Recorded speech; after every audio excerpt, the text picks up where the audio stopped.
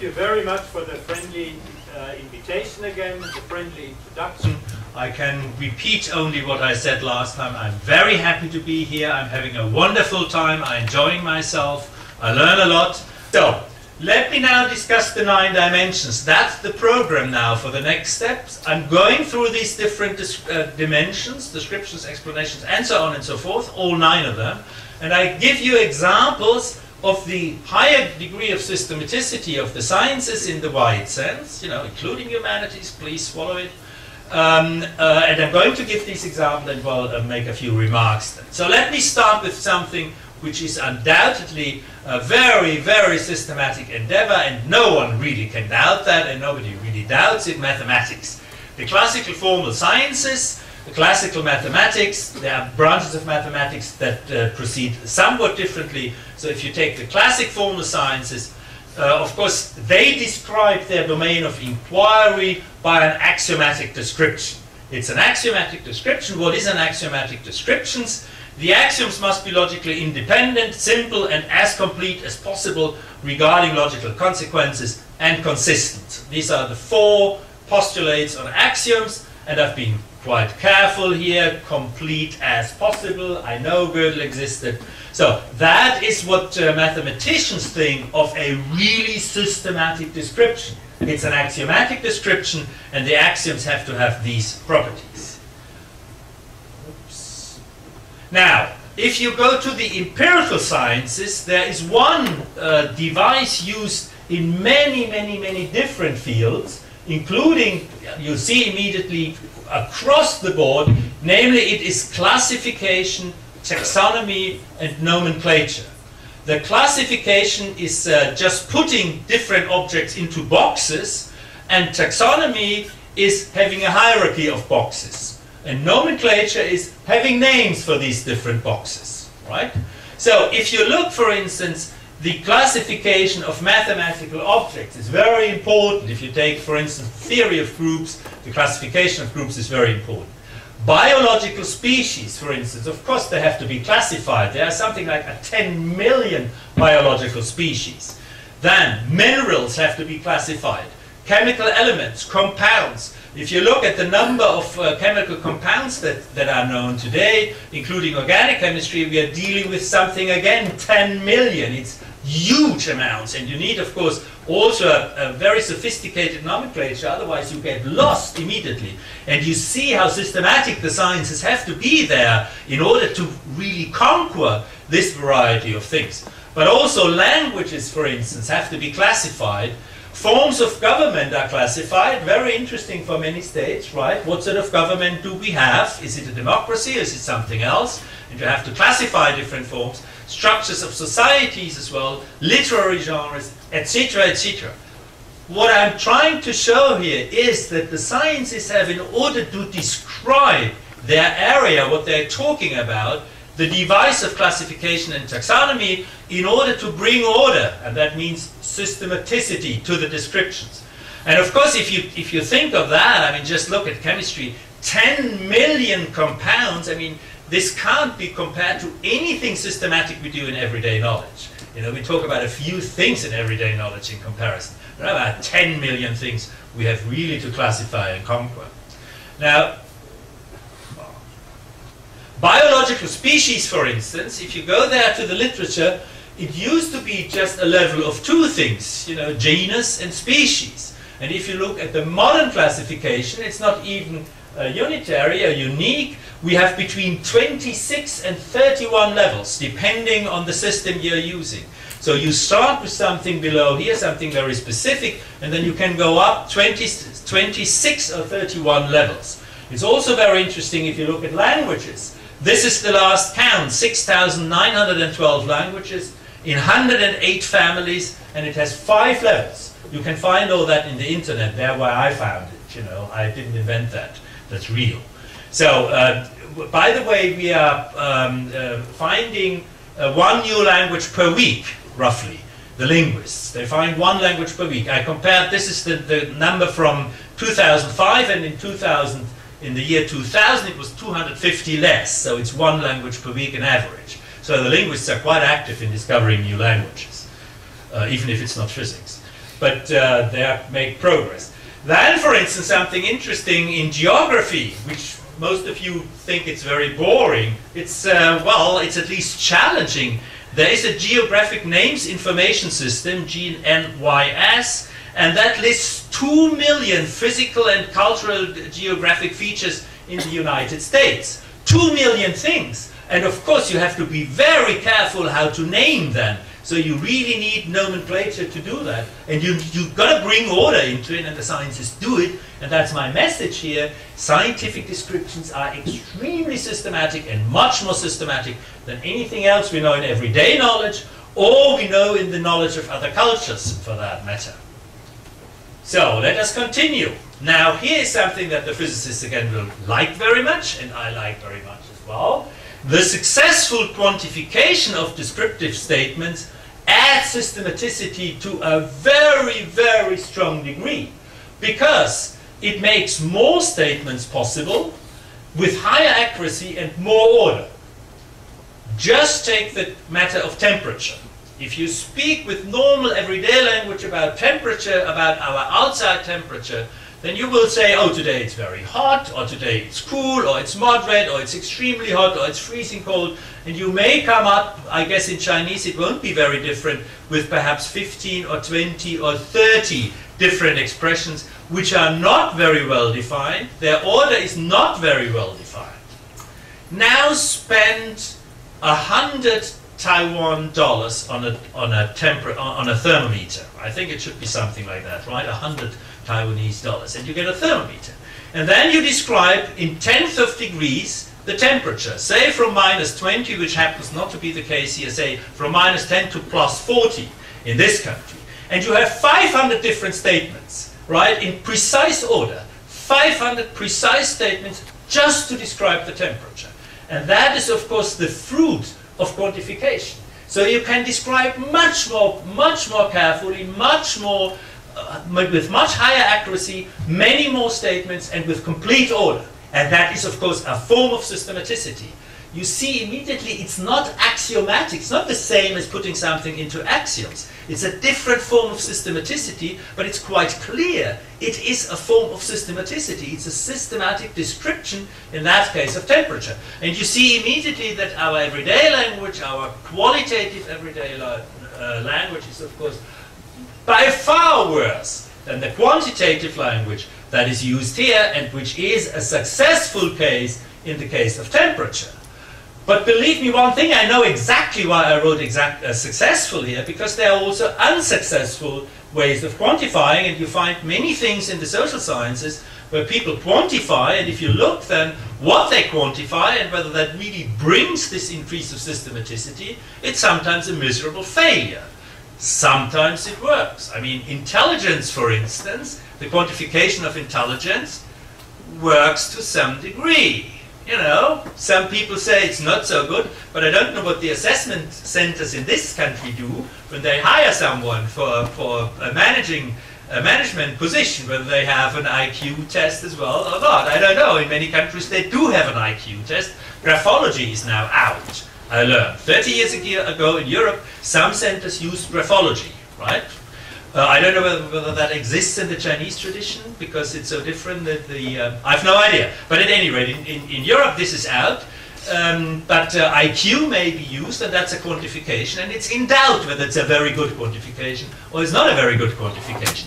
At any rate, what I'm saying is, when it's successful, of course, it's a supreme instrument for systematicity in the descriptions. And we'll see another aspect of quantification that adds systematicity, and the physicists are therefore quite right to stress the value of quantification.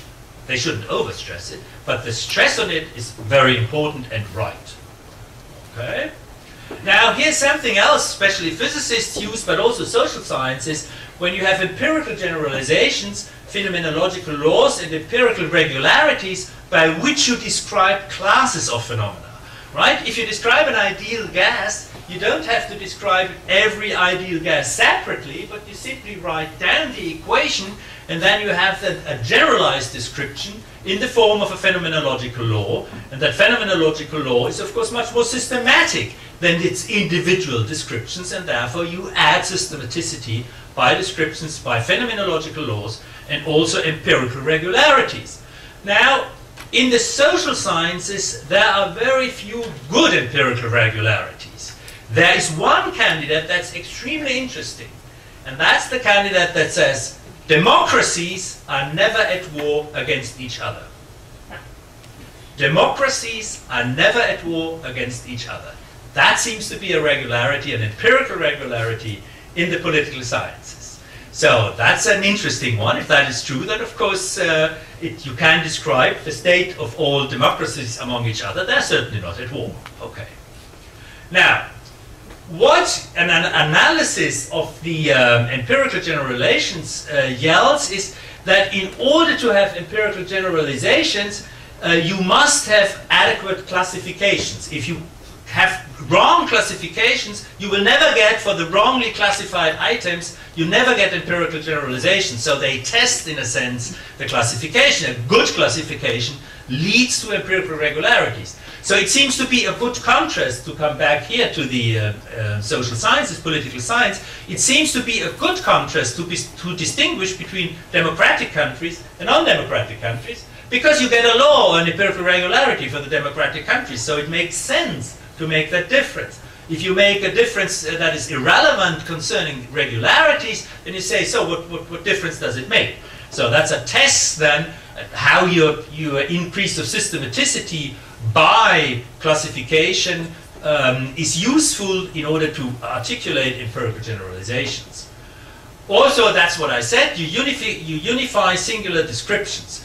Now, something similar than the classification is periodization. That is what all historical disciplines do, and many theories of development.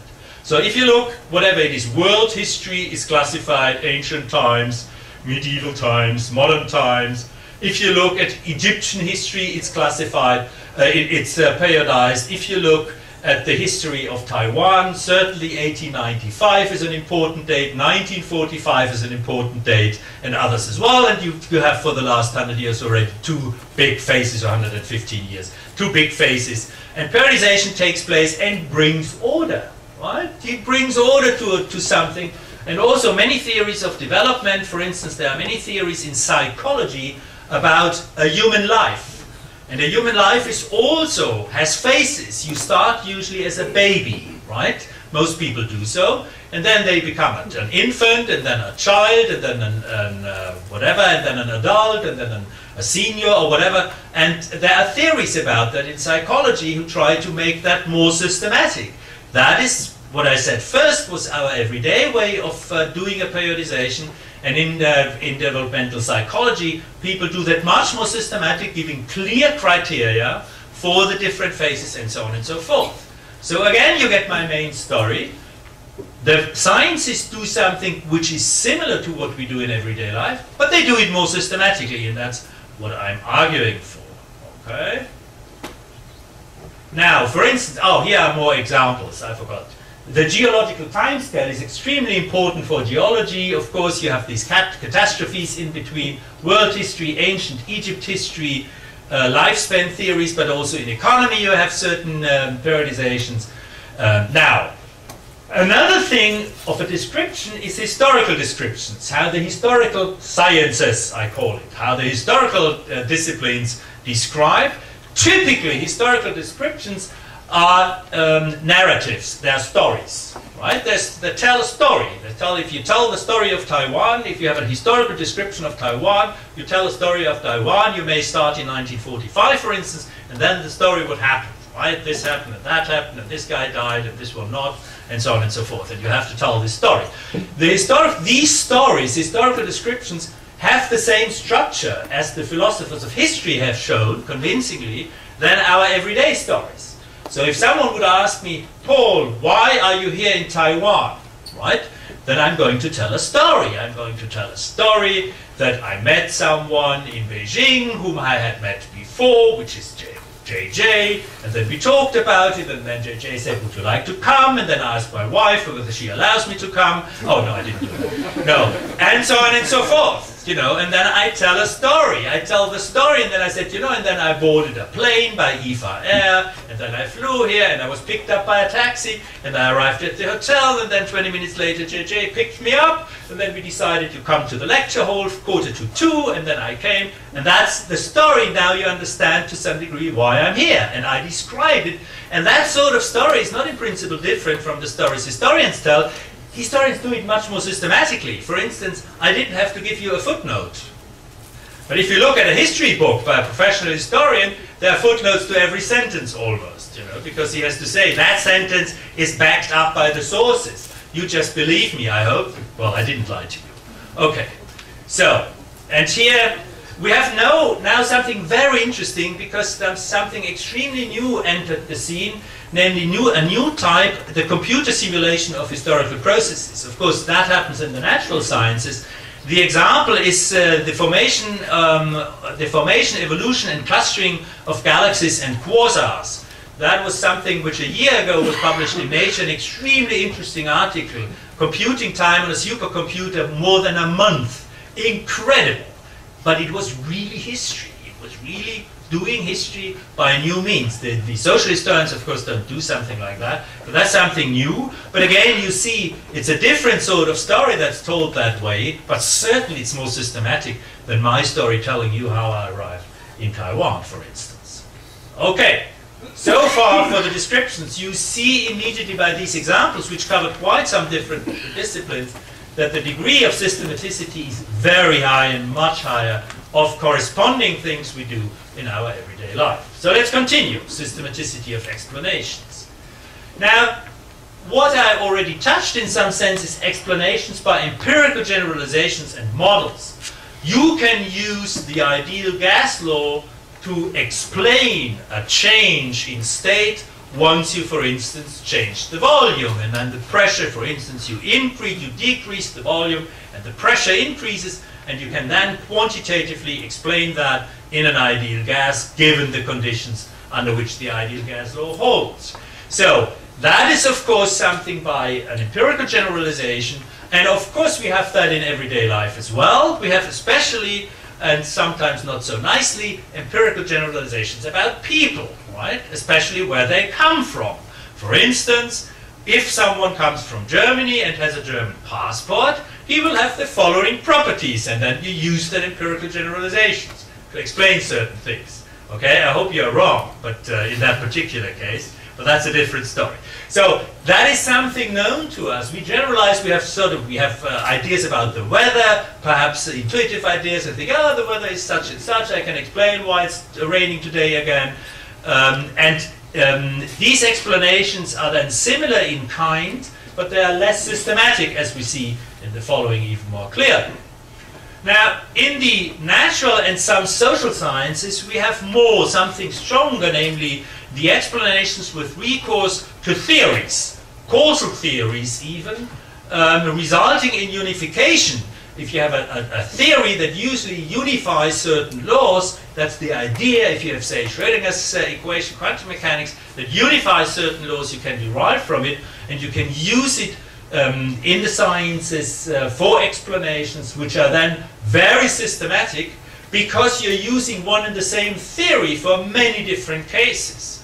Just Schrödinger's equation is a wonderful example, because quantum mechanics, non-relativistic quantum mechanics, has an incredible number of applications, and as far as one can say, it never fails, apart from the measurement process, which is a little tricky. But forget about the measurement process.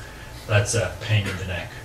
Okay, isn't it? You have something in the social sciences. Look at their explanations. That in the social sciences, very often the explanations of actions have recourse to the intentions and beliefs of someone. And they have, I claim, the same structure as in everyday life, but they are more systematic. So, an example.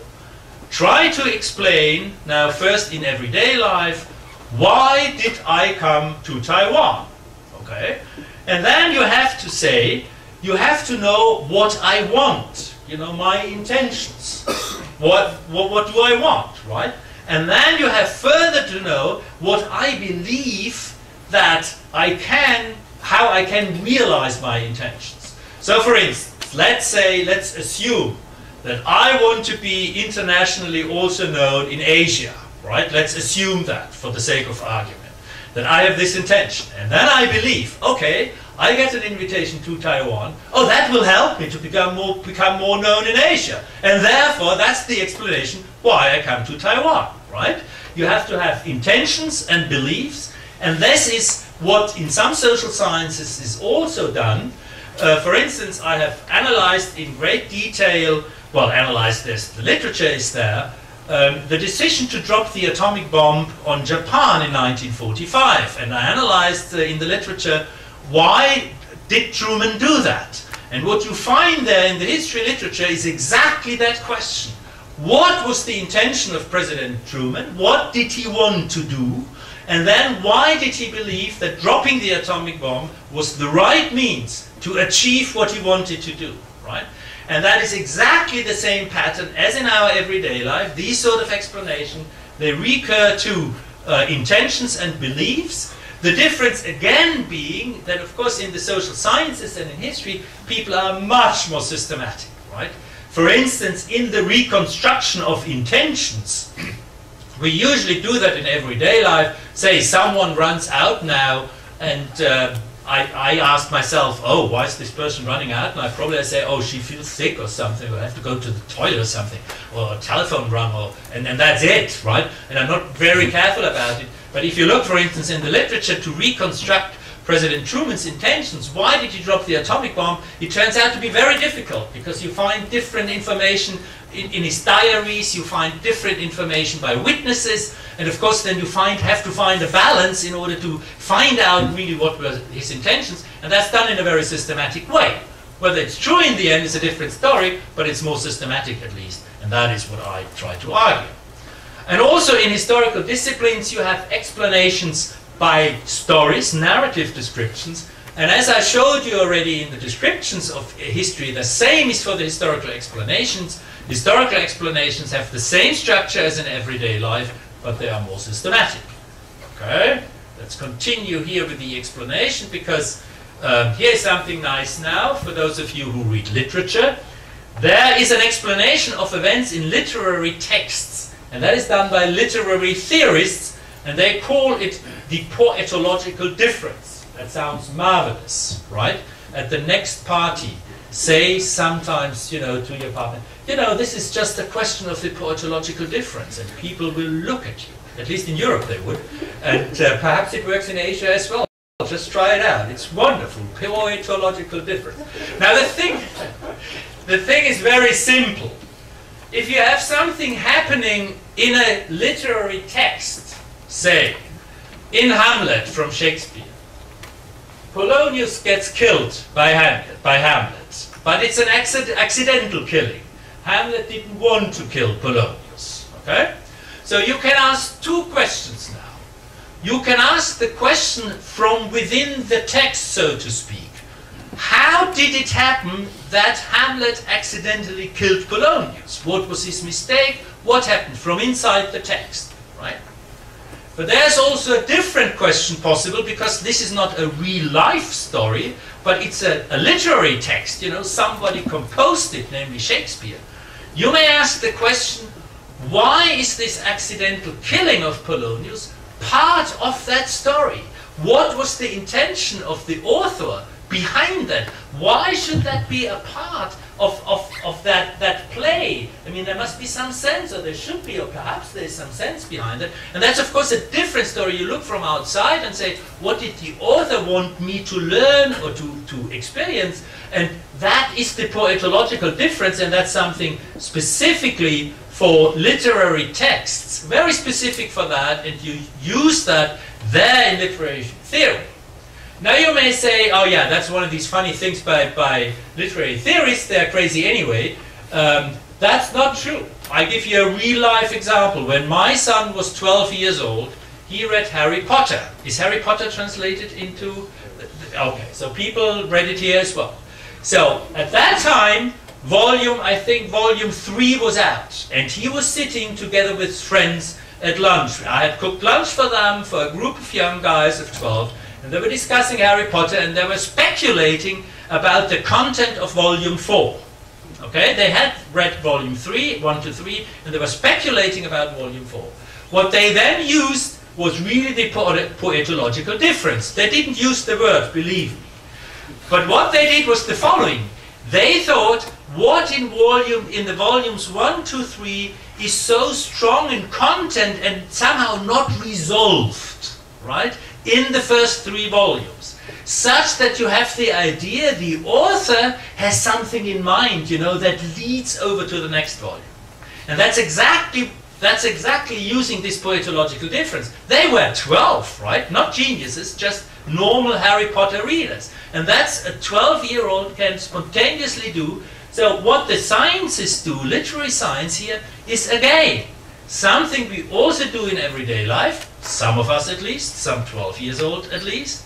And the literary sciences just do it much more systematically. There is, for instance, a systematic reading of literary text by one of these authors who pushes that poetological difference in literary theory. So it's again the same story. The explanations that are used in that particular case in literary theory are in principle, in form, so to speak, the same as in everyday life, but they are more systematic. And that is what my story is all about.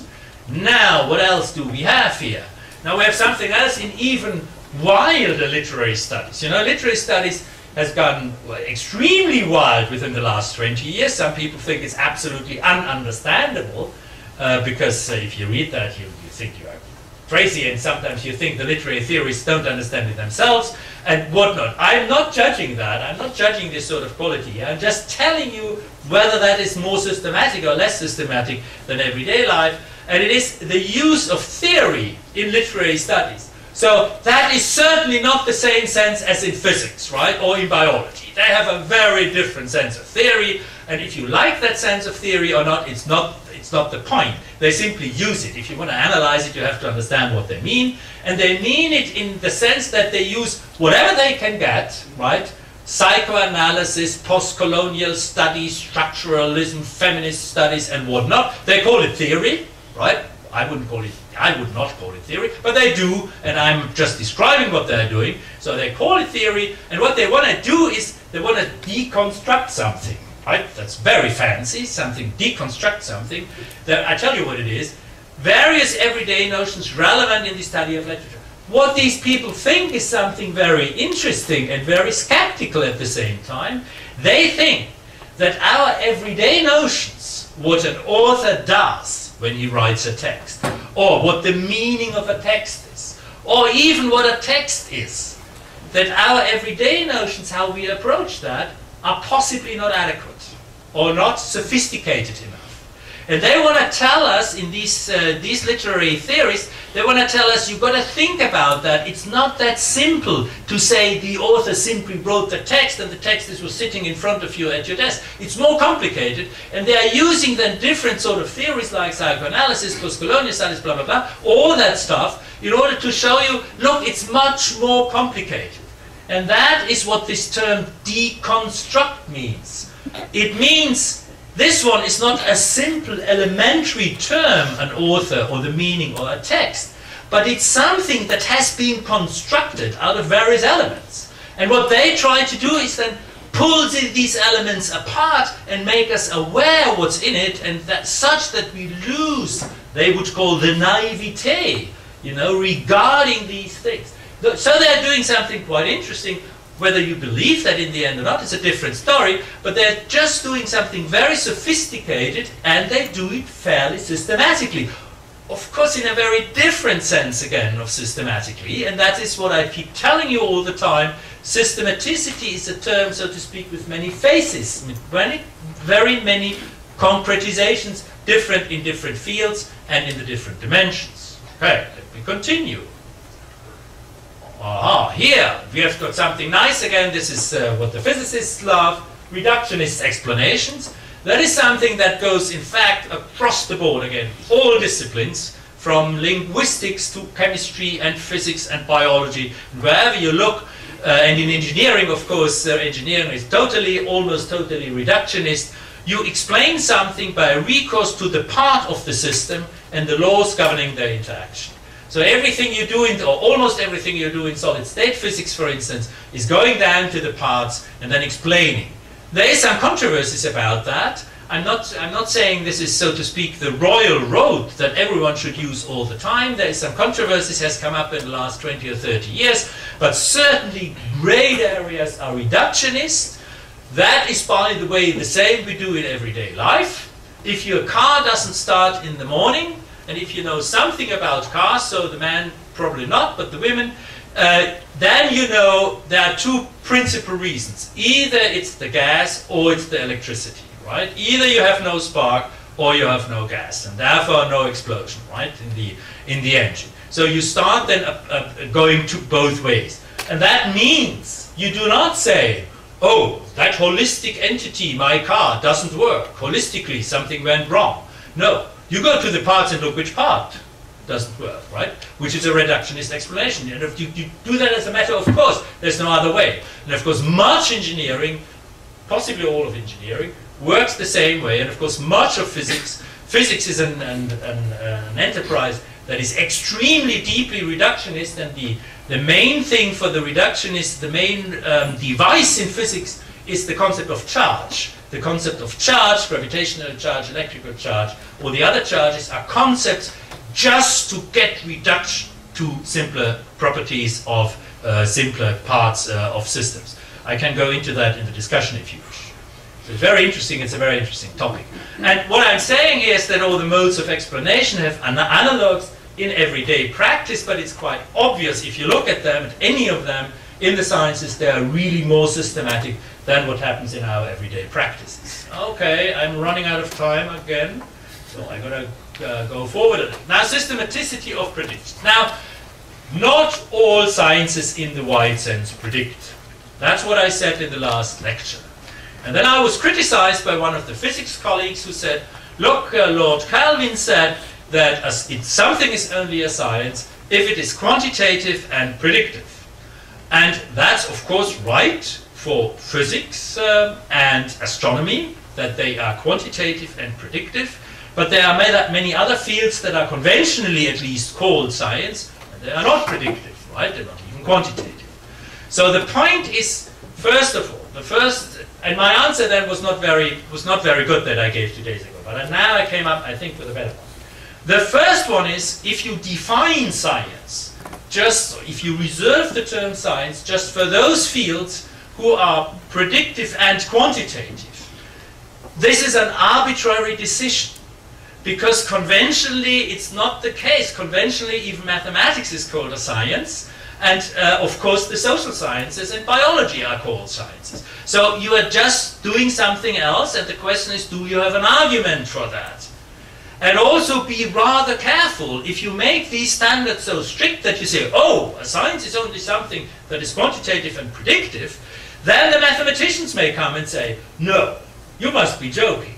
A science is only something that has proofs for its statements. Okay, and then physics is not a science any longer, right? And then you have to have an argument against the mathematicians. And then you see immediately, this is arbitrary, what you call a science, all right? There is so I stick with the normal usage of science and even broaden it to the German term Wissenschaft, including humanities and social sciences. That's my first step.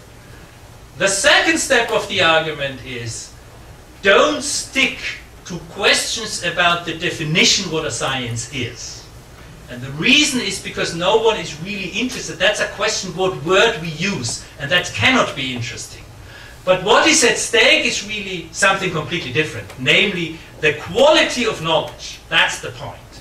And when physicists say, something is only a science if it is quantitative and makes predictions, what they mean is something, namely, that by having this property, you have a very high quality of science. You can test it rigorously. You can use it in a particular way. And they say, look, other fields of knowledge don't have this quality, and therefore they are inferior to science. Right, to that. But it's in fact, it's a debate about qualities, right? About the quality of knowledge. That's the point of discussion. It's not worth it, going and asking whether it should be called a science or not. That's not the issue. The real issue is the quality of knowledge.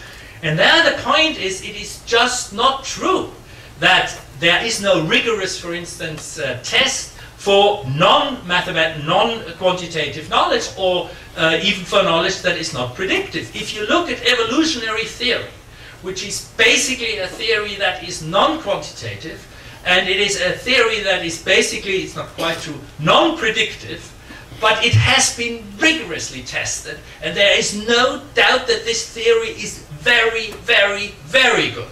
And I think the biologists can be as proud of evolutionary theory as the physicists can be proud of quantum mechanics. Okay? So that's the issue. It's the quality of knowledge. And now comes a third argument. That's a possibly unfair one. It's an argument by a philosopher against the physicist. If you claim that something is only a science, if it is quantitative and predictive, then this is not a scientific claim. This is your personal opinion. Why is it not a scientific claim? Because this claim is not quantitative or predictive. Right? If it's right, if that claim is right, it's not quantitative, it's a qualitative claim, and you can't predict anything from it. Right? So you're just uttering a personal opinion. Right? So I'm not interested in it. So, you know, it's not consistent, it's not self-consistent. When I give you my claims, right, about systematicity, then I'm completely self-consistent, because my presentation is very systematic, right?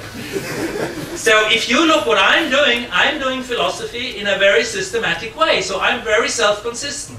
And the claim that everything is only something is a science, if it is quantitative and predictive, is then a non-scientific claim, and I don't know whether you want to have that way. Then you can also tell me that you prefer fish for meat. That's the same then, you know, it's your taste. And that's not very interesting. So be careful then with the arguments, because you're losing the argument.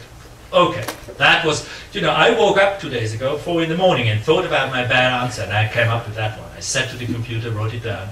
Okay, so let's go on here with the predictions, but I'm, again, using up too much time. 9, and I have 93 transparencies. I'm only at number 9. Okay, now predictions. There are many different types of predictions. For instance, predictions by direct recourse to deterministic or probabilistic regularities of data, and there are many examples. Of course, astronomy, for instance, already in the 6th century, before Christ, Sarah's period, with 223 lunar months, you could very well predict eclipses, lunar eclipses and solar eclipses. In economics, for instance, the so-called pig cycle, by which you can predict the price for pig meat. It's much more complicated than the standard story. I went into the literature from the 1930s. It's a very complicated thing, the pig cycle. It's also used in other areas of economics. It's just a sinus curve, basically speaking. I'm not going to explain it. Then there are other things, the predictions based on correlations with other data sets. You know, here you simply take something and make basically an extrapolation, right? And there's another way, namely the predictions based on correlations with other data sets. I take an example from economics, again from the last century, William Stanley Jevons' sunspot theory of the business cycle. He said the business cycle is correlated with the sunspot cycle, right? So we have a business cycles of 11 years. And if we think about that today, we'd say, scratch our head, and that must be an accident, right? It is not. Why not? That was the end of the 19th century. These were mainly farmers, right? Farming is dependent on weather. Weather is dependent on sunspot activity. So it's not a pure coincidence. But that's an example for that. It's a prediction, correlation with other data sets. So I predict on the prediction, I predict some data on the basis of other data sets, namely the sunspot cycle, in that particular case. Also in today's economics, if you look at today's ways of economic forecasting, you see leading indicators are the main thing. That has been invented in the 1930s.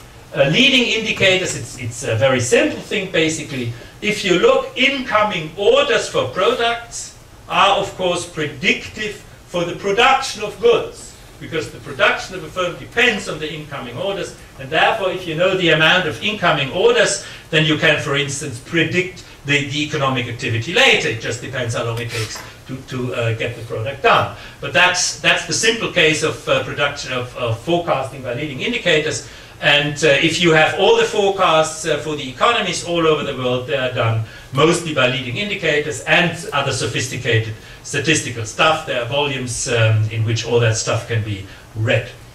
Then we have predictions based on theories, which is of course dependent on the quality of the theories that you have, and there of course the physicists are very good, and the astronomers. The calculation of eclipses using Newtonian mechanics, you can calculate the next 5,000 eclipses with great precision, up to a second or half a second. You use Newtonian mechanics, wonderful. It's a triumph, of course, of Newtonian mechanics. Or use that other example, the famous example, the discovery of Neptune was also done on the basis of Newtonian theory. You could say there is another planet. And of course the bending of light due to gravitation, famous prediction by Albert Einstein, and then empirically verified 1919 by Eddington, the famous expedition to the sun eclipse. Okay? Here are more interesting cases, prediction based on models. That's the thing that's most important nowadays if you look at all of science.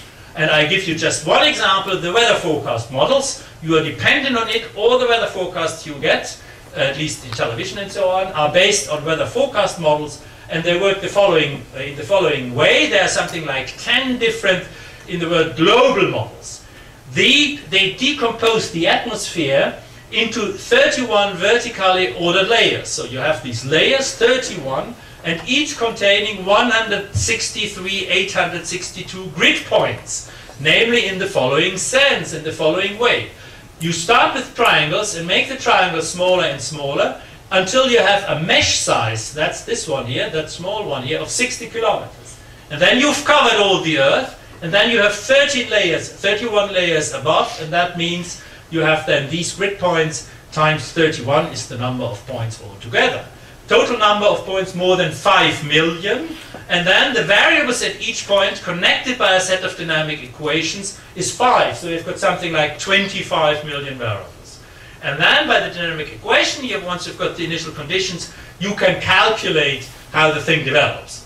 Well, the initial conditions, you can't measure all of them, so you have to calculate them first. So 3 hours your computers run just to calculate the initial conditions. And once you have them, then you run the model, and then you get the forecast, weather forecast for 8 hours, 3 days, and 7 days. And that takes a calculation time of about 6 or 8 hours, depending on the model. And that's how predictions are done. Now you see, just handling 25 million variables is, I mean, for today's computers, no problem, but it's much more systematic than our predictions in our everyday life, right? When no, I don't know what the names in your language are, say Jane and John, when they meet and they fall in love, and then you say, oh, I don't think their marriage will hold, you know, for this and that reason. And we do make these predictions about our friends, our sisters and brothers, and make predictions, yeah, you shouldn't do that, that won't work. It's very nice and possibly useful, but certainly less systematic than something like that, right? I think there is no doubt. Okay?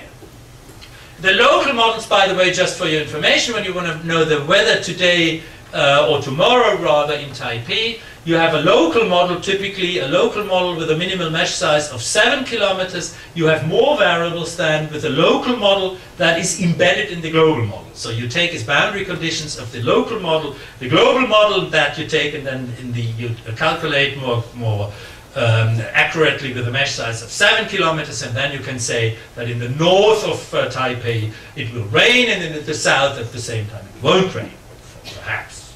Okay. Now another thing is the predictions by Delphi methods. That's also something we use in everyday life. It means you ask people, right? Basically, you ask people what is going to happen. In the Delphi models, it's the following: you ask experts individually about their predictions about certain things, and then you feed the results back to them until individual answers converge. If they converge, and they're not always converge. That is the method if you want to know, for instance, how will military technology develop over the next 30 years, which is a question politicians are interested and must be interested. How can they predict that? That's what they do. They use a Delphi method. They ask the experts, and then you get the individual things, and then you feed it back. You tell this expert, look, the other expert said something different from you for the following reason. And then he thinks again, and so on, and do even several steps. That's called a Delphi method. It has been invented by 3 philosophers, by the way. Nick Rescher is one of them, at the Rand Corporation in the United States in the early 50s. 3 philosophers developed these Delphi methods by Rand Corporation. I mean, a really intelligent firm. Okay. So this is, of course, similar to what we do. I have a certain opinion about Jane's and John's relationship, and you say, oh, no, I believe they will be divorced in 2 years, and I say, but look, their families, they hold together, blah, blah, and oh, yes, you're right, this is an important factor, and then we converge that they will be divorced only in 5 years and not in 2 years, for instance. So this is really something we do in everyday life as well, and it's done more systematically in the sciences, and that's what my continuing story is. Now, the systematicity in the defense of knowledge claims, this is, in a sense, the most important of these dimensions, because this is also from the discussion in the first talk, this is what is an essential part here of systematicity. If you don't want to call it systematicity, then you don't call it systematicity. But it's an important part.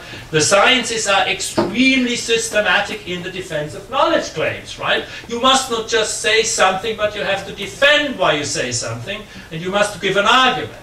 And, of course, that is why the sciences take into account the fallibility of knowledge claims. You know, knowledge claims can be false. You state, this is so, it's so, and it's false.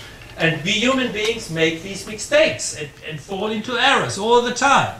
And the sciences take systematically that fallibility of knowledge claims into account. More than anything else, they do that very, very, very carefully. It's a systematic attempt at error elimination. And there are, again, very different strategies how to do that. Of course, in the formal sciences, it's quite clear. You have to prove a proof. In mathematics, something is only accepted as either an axiom or a definition or a convention, or it's a theorem, and a theorem is only a theorem once you have a proof. Otherwise, it's just an assumption or a dream or it's a hypothesis or so, and people may be interested, but it's not a part of mathematics, really. So in the formal sciences, they are very rigorous. They only accept statements if they can be backed up by a proof. In the non-formal sciences, in the empirical sciences, empirical data play a preeminent role, of course. But how they play this role at error elimination is extremely dependent on the domain you are dealing with. So in some areas, of course, it's the experiment. In some other areas, in literary areas, criticism of sources, etc., etc. Especially important is, of course, this critical use of empirical data once you use theories, because theories are in principle speculative. So physicists are all speculators, because the theories are speculative and they can always be wrong, and therefore you have to be so extremely careful in testing them, so because otherwise you would be wrong all the time, and in that way you are only wrong part of the time. Okay?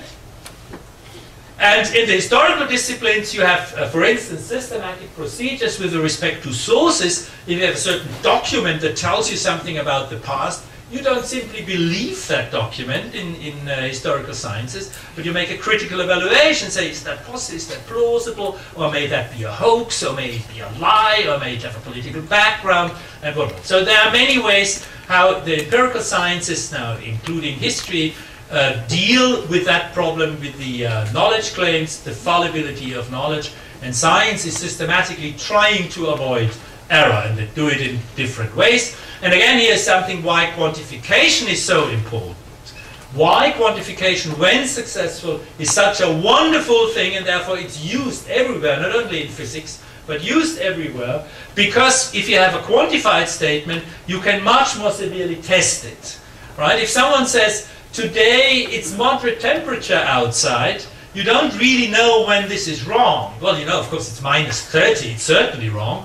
But if someone says it's 15.9 degrees centigrade, it's very clear when this person is wrong, right? It's very clear. And with qualitative statements, it's not that clear. So it's quite obvious why quantification is also in this respect something wonderful and therefore highly valued wherever it's possible and wherever it makes sense. When it doesn't make sense, it doesn't make sense, and it doesn't become better by doing it nevertheless. Okay.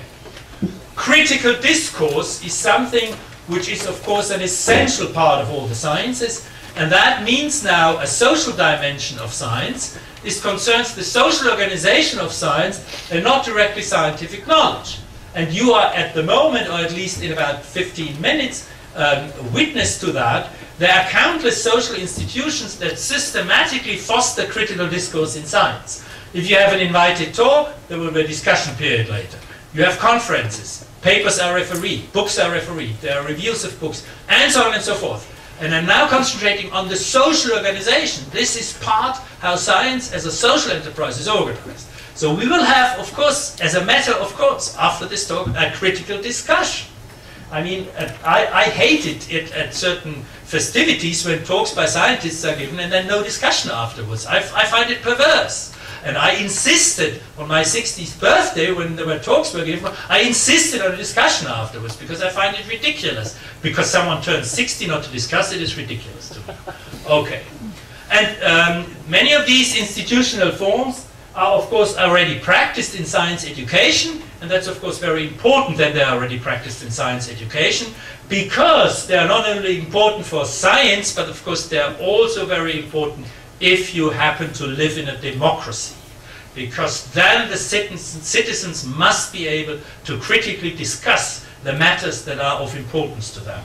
And there is a very important part of science education to be played, and that has been in the last 50 years stressed many times, also in the World Conference on Science in '99, in which I took part. It was a very important, by everybody importantly stressed part. Science education should be critical, and it should enable people all over the world, because it enables them to take part in the political process, and that's very important for the development of our world.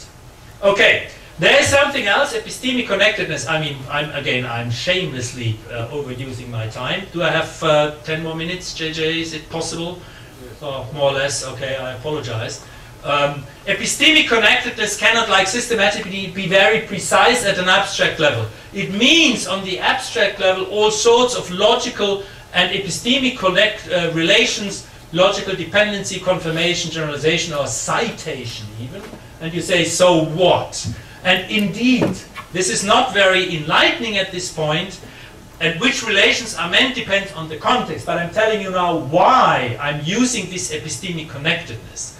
The purpose is to distinguish, for instance, product development from applied research. I talked about that 2 days ago. You know, there is not a sharp dividing line, but there is a division between them. And if you ask what is the difference, for instance, regarding automobile engines or chocolate, than chocolate science, the difference is this. If you look at what is done at engineering departments concerning automobile engines, they are typically trying on a very general level, say, to increase the fuel efficiency. If you look what happens at Toyota or Mercedes-Benz, when they try to increase fuel efficiency, they do it on a much more restricted level. For instance, they have a certain engine they have used and built for 10 years, and then for the next series they're trying to improve it. So very punctually they improve of that particular engine. And that means it has little epistemic connectedness to other things. Whereas a general strategy to improve fuel effectiveness can be applied to many, many, many different cases. Right? It's more strongly epistemically connected. And in that case, that makes then the difference between the product development and the engineering stuff. So in order to make the difference between product development and engineering science, this dimension of epistemic connectedness is very useful. You can also use it in the social sciences if you try to distinguish political journalism from contemporary history. If you read, for instance, in a good newspaper, a report on the latest development in Iran, say, the last 2 months, then by content, you cannot distinguish that, or possibly not distinguish that, from a good journalist or in a journal for contemporary history. The difference is the number of footnotes, right, roughly speaking. That's the difference. And what do the footnotes do?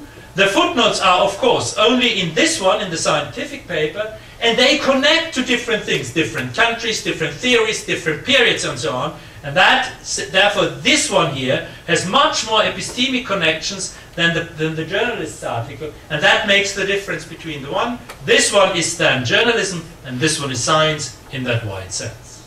Okay? The scientific domain has the higher degree of epistemic connectedness than the applied domain. That's the idea, if you want to distinguish that, and that is, of course, for systematic reasons important in my context. Then we have the idea of completeness in the sciences. Again, this is very obvious. The strong and steady increase of knowledge is one of the principal differences between science and other kinds of knowledge. It's in no other culture that an increase of knowledge that happened within the last 400 years in that scientific culture that has no much anywhere in the world at no period, and that is something extremely specific for that tradition in science. And if you want to explain that, how come? I mean, why? Then the answer is, it's an ideal of completeness is at work here, and that ideal, that's the motivation between the fact, and it's an ideal of completeness with respect to the domain in question. And it's very simple to give you examples here. I mean, an axiomatic system in mathematics has to be complete, as far as it goes, of course. The periodic system of elements, you want to have all of the elements. The fundamental interactions in physics, of course, the question is it 4 or is it 5? And you want to have all of them. You don't want to miss one, right? The classification of biological species, the division of historical process, all that must be complete, and you don't stop until it is complete. Right? So there's a very strong drive for completeness, which is, and completeness is also an aspect of systematicity, right? It's an aspect, it's a very different aspect. It's not axiomatization, it's completeness. That's an aspect of systematicity that is operative in the sciences. And it's not only this ideal that the sciences have, but the realization of this ideal is not pursued at random, but also systematically. So you're systematically following this systematic goal. And here again are the examples. So for instance, you have in many disciplines, you have a systematic search for new or improved data in archives, measurements, observations, and so on and so forth. And you can go through different disciplines and you find that everywhere. You have a systematic closing of knowledge gaps on the basis of existing knowledge. And for the chemists among you, I call science is therefore an autocatalytic process. And for the electrical engineers, I call it's a self-amplifying process. That's the secret of science. It's not the scientific methods. It's autocatalyticity or self-amplifying. That's the trick of science, as I believe. Okay? And we have the exploitation of other domains of knowledge, also systematically done. Just look how the computer invaded science within the last 60 years. It's breathtaking. Some areas you cannot recognize now, since computer exists, they are completely different from what they were before there were sciences. And that's, of course, a systematic way of improving it. Technology in general, if you look at high energy physics, for instance, but computers, of course, everywhere. And there's even something paradoxical, the systematic exploitation of chance. That is done in the sciences. Brute force approaches that just try out every possibility. In pharmacology, extremely important. You are screening 100,000 of different compounds for their biological activities. That's how new drugs are developed these days.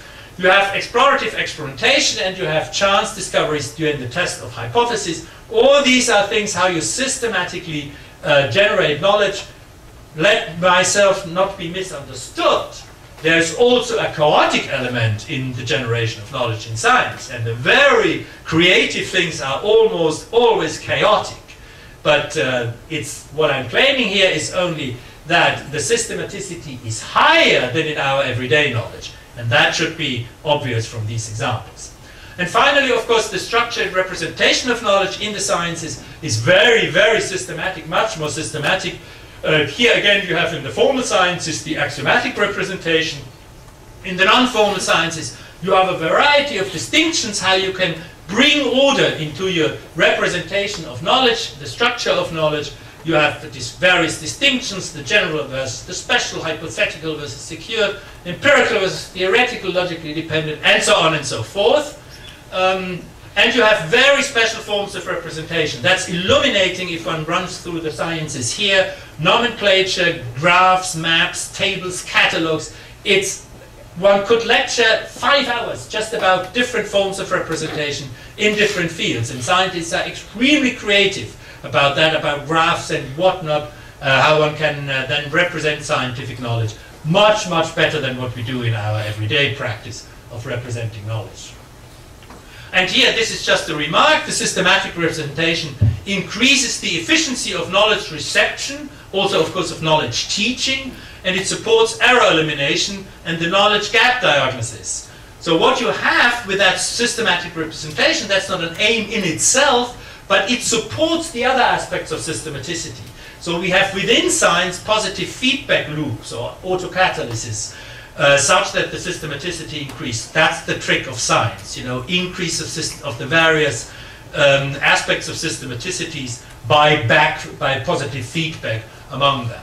And that is why this steady increase of science within the last 400 years have taken place. Okay, I'm running really out of time, so I will be rather brief in the comparison of my position with other positions. Now, the heuristic thesis I'm using here is that the earlier explanations of science from Aristotle or Descartes or Kant or who not were not just mistaken. They were not just wrong, but they were one-sided. For various reasons, they were one-sided. That's, of course, a thesis in Hegelian spirit, and Hegel was quite right in that sort of analysis, I think.